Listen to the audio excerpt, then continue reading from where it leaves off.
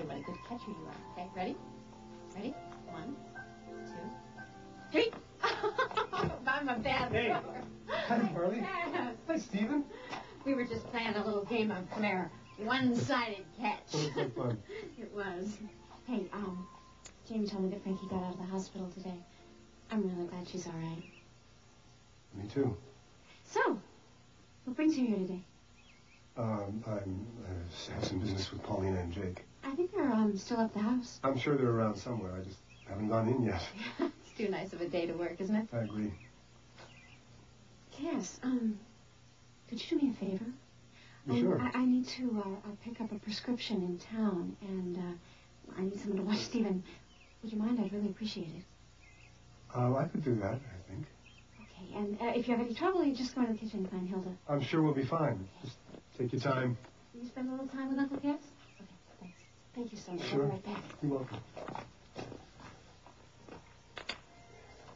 Come here. I need to talk to you. You know what? I almost had a son. Yeah. I wonder what he would have looked like. I think he would have had red hair just like his beautiful mother. And you know what? You could have been a big brother to him. You guys could have been the best of friends. We all could have been.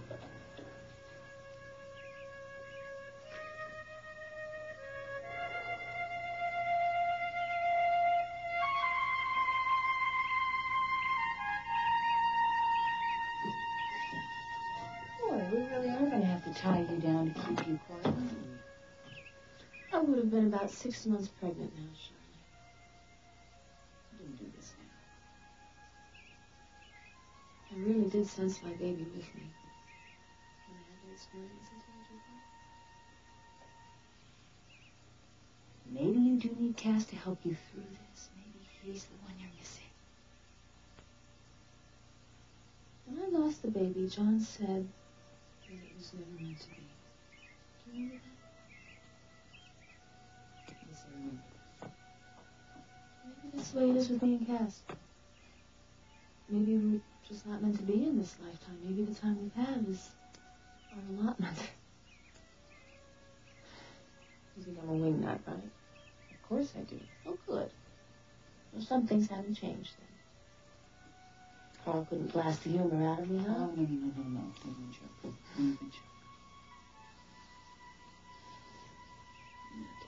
Hmm.